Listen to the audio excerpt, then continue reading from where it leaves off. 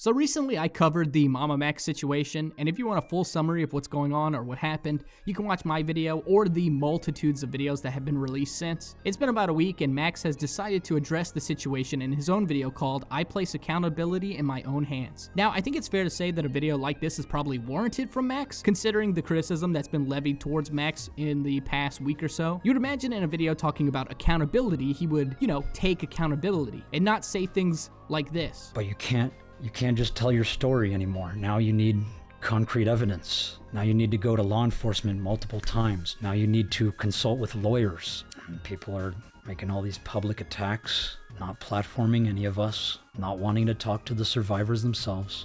So instead of addressing all the random rumors that people make up and responding to criticism, I'm just gonna take accountability for my actions. So starting from the beginning of this apology, I am actually shocked how little Max says in the 15-minute runtime of his video. So I just completed a 30-minute video called Silencing All Survivors that addresses pretty much everything. It addresses criticisms, it addresses my approach, it includes apologies, it includes call to action on Camden, a little bit of information about everything, but I showed it to some trusted friends and the survivors. Some people loved it, some people had a few criticisms, and then some people hated it and told me not to upload it. I've got people telling me just talk about the case and nothing else. I've got people telling me just address the criticisms. I've got people telling me just apologize. I feel like I'm being pulled in every which way, and no matter how hard I try, I cannot make everyone happy. I don't think at this point making people happy should be his priority. The priority should be the case. The big criticism, he doesn't have to address every single criticism that's levied his way, right? The big criticism is, why haven't you created a cohesive video that goes over all the information? He didn't need to drop this apology video. I appreciate the fact that he wants to apologize. However, he doesn't. He doesn't say anything about the criticism. In fact, he goes out of his way to not talk about the criticism. I'm trying to prioritize the survivors over myself, but then where do I put the general public in that priority list? It's very difficult. I feel like I'm in an impossible position where I just can't seem to do the right thing. I really do feel for MamaMax here. I understand that the pressure must be hot on this guy, right? And he must be dealing with a lot of emotions and a lot of pressure, coming from every direction. I can understand that. However, when it comes to the general public, hot take here, we don't really need anything except for the evidence. If you wanted to bring this case to light, bring awareness to this case, all you had to do was drop a video, a cohesive video. But instead, you're doing these antics. You're still in this apology. We'll get to it later. He shills this damn documentary that he's doing, this 3-part documentary, and he's still shilling this documentary. Brother, you fumbled. The only people who need an apology from this guy are probably the victims, the alleged victims. If these victims are real, that's the only people he needs to be apologizing to. And he needs to get off of his butt and onto creating a video that goes over the situation in full detail. I'm sorry I can't make all of you happy. I'm sorry to Charlie for dragging him into a case that is not necessarily his fight. And I'm sorry. Again, I think it needs to be pointed out here that people like Charlie would have covered this case if he made a good, cohesive video. I think that's the only criticism that's really necessary. I think that's the most damning criticism when it comes to the MamaMax situation, is the fact that he did not create a video that was easy to understand, easy to consume, and that helped spread awareness of this situation. Instead, he made a 5-hour-long podcast on another person's YouTube channel, trying to launch another person's career while making a 30-minute weird-ass Adult Swim bumper style video that barely told us anything about the cult and just shamed creators for not covering this weird situation that we didn't know anything about. You know what I mean? I'm sorry to my audience who don't even know what the heck is going on. I'm uploading shorts, I'm doing live streams, I'm doing weird-ass videos, just trying to find the remaining survivors of Camden Gerard Davis. That has always been the goal for this awareness campaign. And while it's worked in some respect, it's also caused a lot of issues. I don't want to cause issues. I want to resolve these issues. I don't want beef with anyone. I want to communicate openly. I'm trying to communicate with my peers, and I'm trying to listen to dissenting voices And I'm trying to listen to voices I trust, too. And every single person is telling me something different, and I don't know what to do. It seems like if you don't know what to do, Max, and I'm really sorry to say this, but if you really don't know what to do, you're hearing from all these voices, I think you should just, like, hand this off. Like, I don't know what else to say, man. Like, if you don't know what the right direction is, hand this off to someone who does, who can take care of this. Because obviously you are not doing these victims or alleged victims, I'm sorry, because this could be an innocent person. We don't know, we don't have the evidence. But you are not doing these alleged victims any favors here by totally botching this situation. Honestly, right now, Max has an immense amount of eyeballs on this case. Like, it's huge. Like, you could spin all this negative press into something good if you just showed us the evidence. You just made a video. You could do extreme good, but instead you decide to have this pity party response where instead of placing accountability in your own hands, you just cry about not knowing what to do for 15 minutes? And that's why I've been asking for help. People say, just wait for law enforcement to do something. But we've waited 7 years, and they haven't done anything.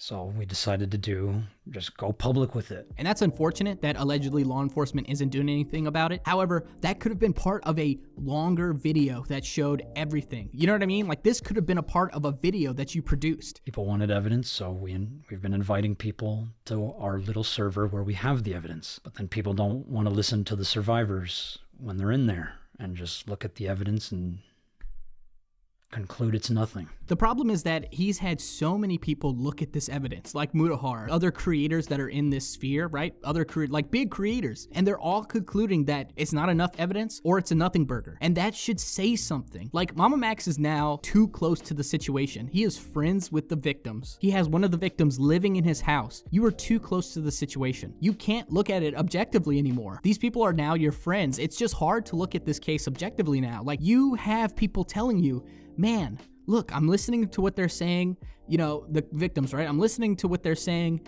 I feel for them, but you just don't have enough. And he's not listening to that. He's just, again, putting the blame on other creators, like putting the blame on us, not me specifically, but other creators, right? Like, he's putting the blame on people for not believing him when you don't give us anything. You know what I mean? Like, you can't do that, Max. You can't do that. You are like making a fool of yourself. Now, I've referenced the like dumb, weird Adult Swim editing video he made, right? But I really don't think that's a big issue. As much as I hate the Batman voice, as much as I hate that, I don't think that's an actual problem. There's other creators that are really good investigative journalists, like CoffeeZilla, for example. Coffee has a whole set, you know, the $10 million studio. He talks to an AI robot. All of his videos are framed in this, like, you know, cyberpunk world. There's a lot of, like, theatrics there, right? There's a lot of, like, creativity, a lot of, like, entertaining factors to his videos. However, when you watch a CoffeeZilla video, the amount of information and evidence and story building that's there versus the, you know, AI robot storytelling cyberpunk aesthetic, right? The ratio is something where it's like 90-10. 90% information, 10% YouTube theatrics, right? MamaMax's video was like 10-90. 10% information, 90% weird, dark editing Batman voice. I don't think, like, as much as I hate his editing and hate all that stuff, I don't think people, like, really care as long as the information is there. That's, like, the biggest problem, and I can't believe he can't see that. What is going on, you know what I mean? And I'm getting so, like, worked up because I really feel for this guy. Like, all jokes aside, all criticism aside, I hate to see a man, you know what I mean? Like, I hate to see a man ball so hard. I've been reading the comments in my last video. I've been, like, listening to a lot of his ex-fans, and I feel so bad for them because they really do. They really look up to this guy, and he's just failing people constantly with this whole situation. Like, I think if he would have listened, like, read the comments, he could have made a way better response than this. I don't know. Like, I could have made a better response just from talking to his fans in my comments. And people are making all these public attacks, not platforming any of us, not wanting to talk to the survivors themselves. And when people do talk to the survivors, they're getting attacked just because they're transgender. Now, that's sad that that's happening. You know, El Bozo, for anyone who's making fun of the alleged victims for that. That's totally, you know, unacceptable in my opinion, especially with a very serious situation as this, you know, this is. But come on, Max, come on. Are you kidding me? You know why you said that. You know why you put that in the video. You're sympathy baiting. This whole video is sympathy baiting, dude. Like, you know why you said that, and it's so frustrating, man. It's so frustrating. This whole video is like sympathy bait, man. You know why you said that, dude, and it's so frustrating. This has been very difficult, and I know if I could have just started with making everything clear from the beginning, maybe this could have all been avoided. You could still do that. You could still do that. Instead of these antics, this apology video, you could still do that, man. And I take accountability for that. I just thought that if people wanted to know what was going on, they would just go to the podcast. And we put the podcast on Spencer's channel to help her build her own platform, because survivors need more than just a voice. They need financial help. And I don't think there's anything wrong with this, right? Like, having the podcast, that's great, but that's one person's side. I hate to say this. Of course, we can't just believe Spencer right off the bat. No one knows Spencer. You didn't even make a video where we could have, like, connected with Spencer's story. You just had a 6-hour podcast with Spencer just telling her side of the story. You could have, like, introduced us to Spencer in a longer video, like the whole story, right? But instead, you didn't. You didn't do that. How are we supposed to, like, believe Spencer? How are we supposed to connect with this person where we just listen to one side of the story and only one victim at that? This whole thing about wanting to launch her own, like, career and, like, helping platform her, I understand that. Honestly, at the end of the day, that's not your priority here. Starting some, you know, alleged victims podcast or career should not be your goal in the slightest. If they decided to do that and then you just kind of supported it, that would have been one thing. But focusing your energy on that just shows a lack of perspective here. They need psychological help. They need medical care. They need a loving family. They need a roof over their head. Survivors need a lot.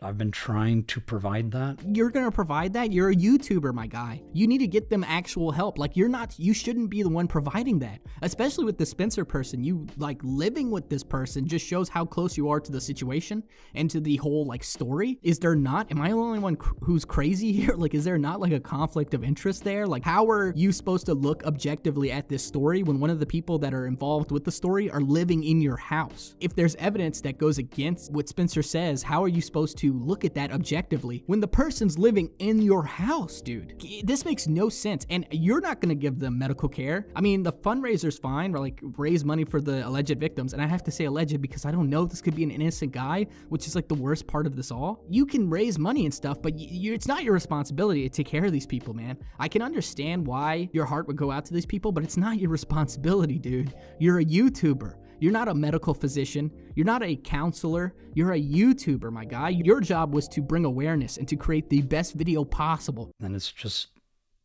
not enough.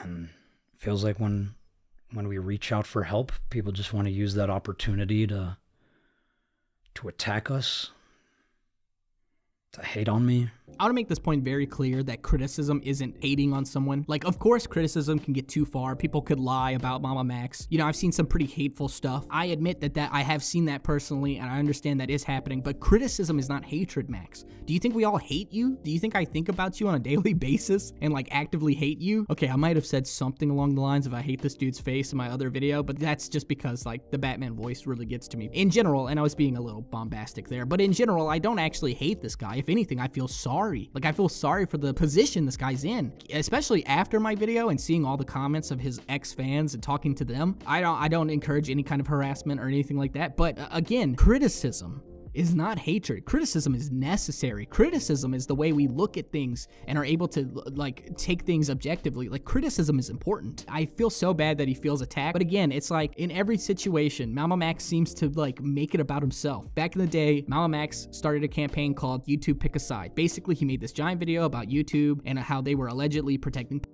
by, you know, striking down dark videos that were talking about topics that were, you know, kind of on the darker side, right? In the video that he made, he had this whole section where he basically talked about his beef with another YouTuber named Corpse Husband. So Max's video title is Pick a Side YouTube, and what he meant with this is basically like, hey YouTube, you can either pick the side of the creators, or you can pick the side of a bunch of predators and evil people. In this video, he also called upon the influence, the raw numbers of larger YouTubers like Critical, like Shane Dawson, and he's like, hey guys, come help me get that message out there about these issues to hopefully get a conversation started with YouTube as a company. He even calls out some people personally like Corpse Husband and is like, hey, I know you f***ed me in the past.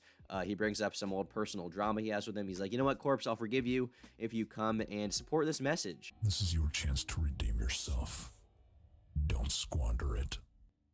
Corpse, I know you have nothing to do with this, but with all of your power, influence, and the favor you owe me, I just couldn't help myself.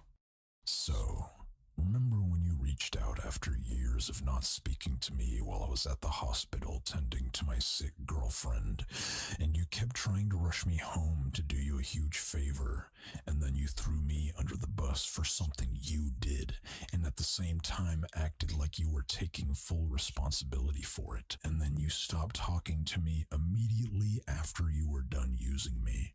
So, how about you do me the favor this time and talk about something besides yourself for once? And then now in this situation, the last video he put out, you know, the one about Charlie or whatever, right? Exposing Charlie. Oh, Charlie didn't message me fast enough, so now I have to make this video and get his attention like Batman or something, right?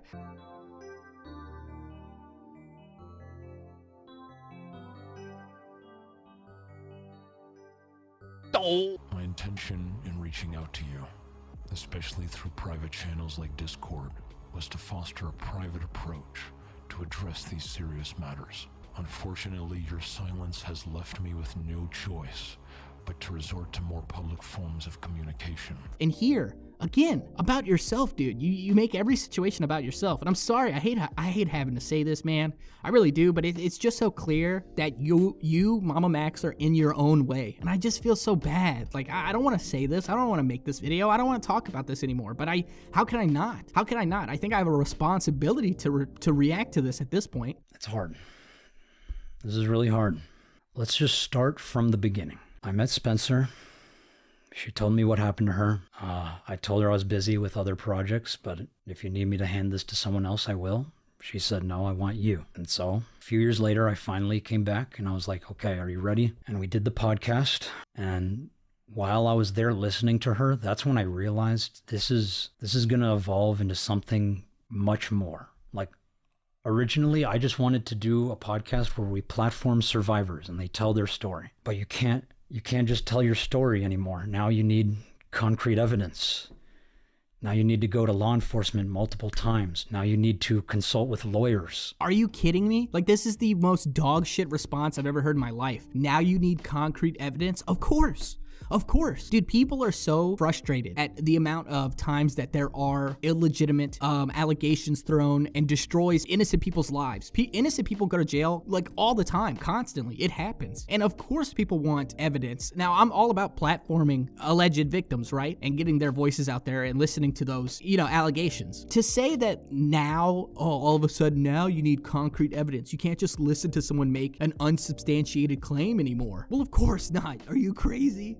This is about the worst response. Like, this is the worst thing you could say. Of course we need evidence. You can't just, this Cameron guy could be an innocent man. So you expect us to, like, destroy this man's life on no evidence and just the word of, like, a few people? Because even you admit that you don't have a lot of the, like, survivors yet. Like, not a lot of them are coming out. And allegedly there's hundreds and hundreds and hundreds of people who are in this cult. But you have a handful of people speaking out. So we're supposed to believe that there was a cult. A vampire Dankula cult with hundreds and hundreds and hundreds of victims, and you only have a handful of them with no evidence, or at least not showing us any evidence, and we're all supposed to just hate this guy and destroy his life, like, on just your word and the word of a few people? And I don't want to minimize what they potentially went through, right? Like what you know, victims potentially could have gone through. But you can't just go around destroying people's lives on a whim. You yourself, MamaMax, went through this exact situation. Like, 6 of his girlfriends came out and said that MamaMax was an abuser, right? Like, you were in this exact situation. How could you be so lightheaded? Like, how can you be so dumb? Of course. Are we just supposed to believe your girlfriends who said you abused them without any evidence. So now we're supposed to just believe all victims with no evidence. So does that make you an abuser? Like, I can't fathom. This is the worst response. This is the worst thing you could possibly say. Like, we can't just listen to survivors when they're screaming for help. And that's why I've been taking all of these creative, experimental approaches to try to bolster their voice. And they're not working. These creative, experimental things just aren't working, dude. They're not. You just have to, like, you're gonna have to live with that, dude. It's not working. That not only can they be heard, but they can be seen and they can be addressed. And I'm sorry to Charlie. I really am sorry. I did not mean to make you upset. Because in your response video about taking accountability, the one person you should be apologizing to is Charlie, of all people, right? Yes. You know, you totally took this entire very serious case and pretty much botched it, ensuring that these alleged victims will probably never get any kind of, you know, justice ever because of how terribly you took this case, right? And the one person you're apologizing to is Charlie, moist critical. Like, of course, that's definitely what needs to be in this 15-minute video of you taking accountability. So, instead of addressing all the random rumors that people make up and responding to criticism, talking about the wrongdoings of other influencers, I'm just going to take accountability for my actions. How? In the last 9 minutes, you took zero accountability. And honestly, it's not your place to talk about the wrongdoings of other creators, quote unquote. Like, this whole video has been such a pity party. And he straight up just says he doesn't want to, like, address the criticism. When I don't understand how not addressing any criticism is taking accountability. What he says, I'm taking accountability, and then does nothing, like zero, show that he's taking accountability. Like, I don't understand. You can just say, I'm taking accountability now. And then that just means that you're taking accountability. Like, really taking accountability would have been taking down that dumb Charlie React video that's now, you know, the Sniper Wolf React video. You know, the video we talked about last time, right? Taking accountability would have been pulling that video down, and instead of having this dog shit apology, putting up an actual video that goes over the entire situation. Like that, this documentary he's trying to shill, and in a minute he's about to shill this dumb documentary. Like, this documentary that you're shilling should have been out by now. No one cares, dude. Like, you are losing subscribers, you are losing views, you are losing these necessary eyes that need to see this case, alleged case, right? You're losing all that right now. Honestly, instead of capitalizing on the negative press, which you probably should be doing, instead, you're just creating more negative press for yourself. Because, like, I'll be serious, like, I'll be honest right now, he has so many eyes on him right now that he could turn this around. If he had the proof, the evidence, all this shit,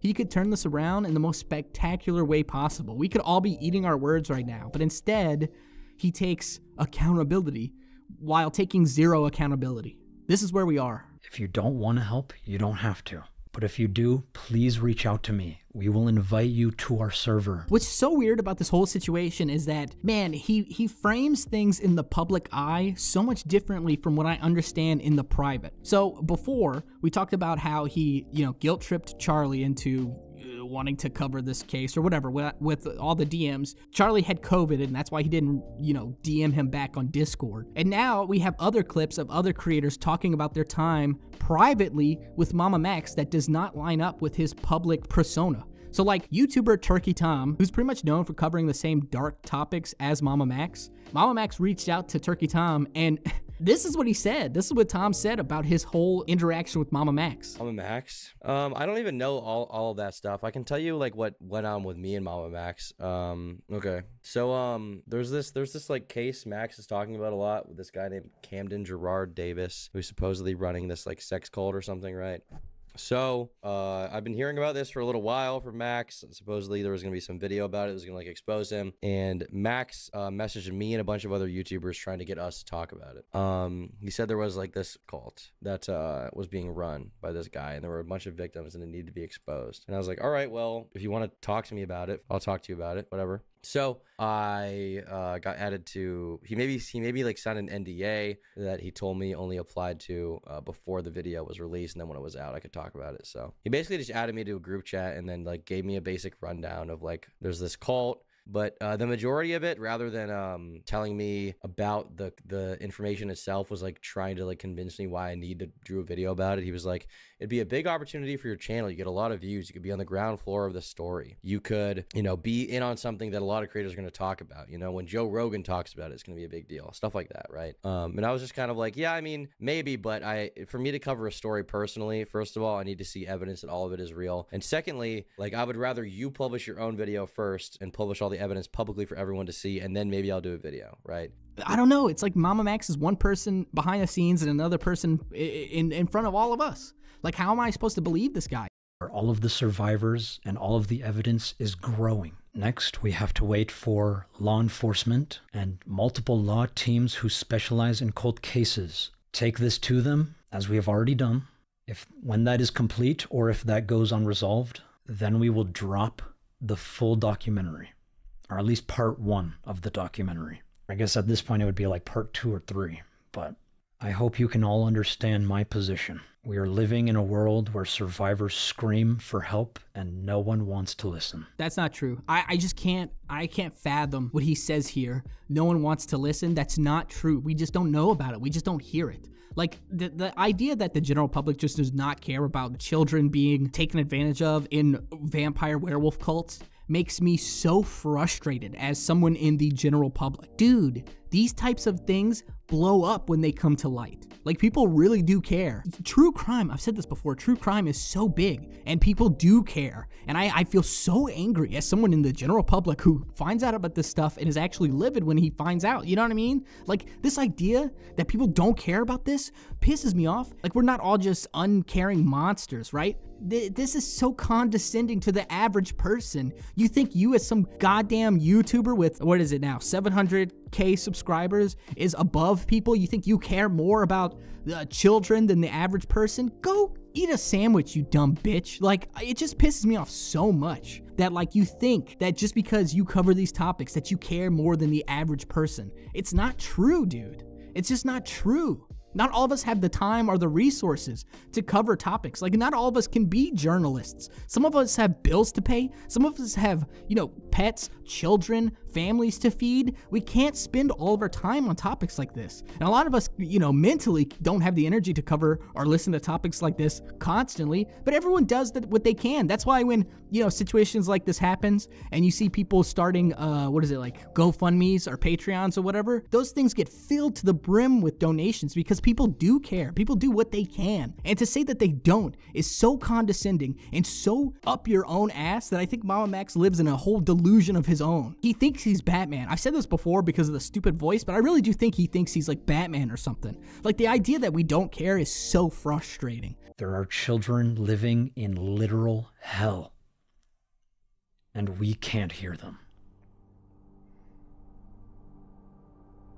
And this is when he starts the youth pastor, you know, music in the background and starts saying something dramatic. I really feel bad for this guy. I really do. Like, it must be a lot of pressure, but damn, dude, does he shoot himself in the foot and just insult the general public, saying that we don't care. My brother in Christ. All right, hopefully I don't have to talk about this guy ever again in my entire life. By some miracle, if Max is listening to this, my advice is hand this off to someone else or drop the documentary. You really only have 2 options there. I don't know. For anyone else listening, thank you for watching. I'm done. I'm going back to bed.